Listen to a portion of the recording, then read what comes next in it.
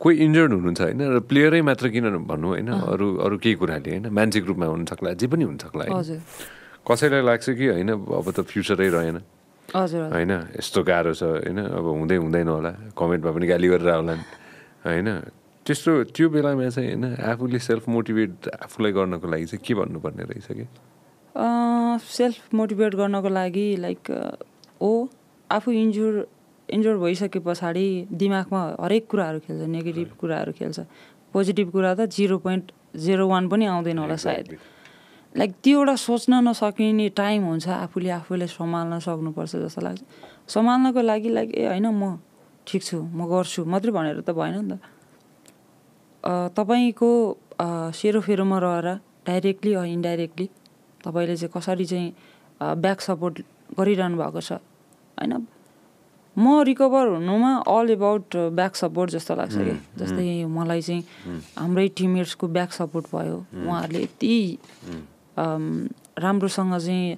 title सँगसँगै उहाँहरूले चाहिँ मलाई चाहिँ एउटा चाहिँ गुड विस दिनुभयो अनि त्यस पछाडि सिङ्गो नेपाली फुटबल फ्यान्सले चाहिँ एउटा चाहिँ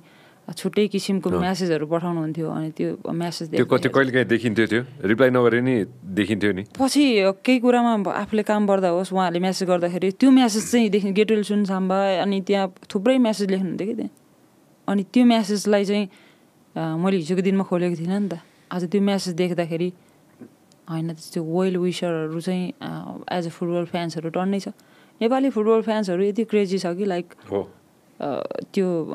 वर्णन गर्नै सकिँदैन त्यति बेला अलमोस्ट नेपाली फुटबल फ्यान्सहरूको जुन एउटा म्यासेज पोजिटिभ पोस्टहरू भयो अनि त्यस पछाडि चाहिँ सिङ्गो नेपालको रिप्रेजेन्ट गर्ने नेपालको नेसनल टिमको मेल टिमले पनि उत्तिकै मलाई चाहिँ म्यासेजहरू गर्नुहुन्थ्यो सिनियर दाईहरू भन्न साथ त्यो हेर्दामा छुट्टै आनन्द आउँथ्यो कि दाईहरूको म्यासेज हेर्न साथ अनि त्यो म्यासेजले पनि आफूलाई बुस्ट गर्नलाई सजिलो हुन्थ्यो कि आफूलाई चाहिँ पुस्ट गर्नलाई अनि रोहित दाई जो कि एसियल इन्जुरबाट चाहिँ ब्याक भएर राम्रो फुटबल खेलेको नेपाली फुटबल जगतमा कि उसले म्यासेज गरिरहनु भएको थियो अनि विमल रिकभरीको लागि कतारमा छ अनि म्यान्चेस्टर युनाइटेडको जस्तो लाग्छ नाम उस चाहिँ एसियल इन्जुरी पछाडि कमब्याक भएको अनि उसको हेर्थेँ कि मैले अलमोस्ट सबै एक्सर्साइजहरू हेर्थेँ अनि युट्युबमा अनि दिनरात त्यही हेर्थेँ दिनरात अनि त्यस पछाडि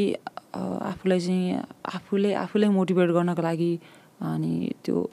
मोटिभेसन स्पिचहरू अनि सुनेर अनि सुत्न खोज्थेँ कि अनि कति बेला चाहिँ रुनु आउने कति बेला चाहिँ होइन उठेर एक्सर्साइज गरौँ जस्तो हुन्थ्यो अनि त्यो एउटा छुट्टै बाटो भयो अनि इन्जुरी पछाडि ठ्याक्कै म कतारमा रिकभरीको लागि गर्दै थिएँ आफ्नो चाहिँ फिजियो गर्दै थिएँ नेपालमा महिला राष्ट्रिय लिग जस्तो कि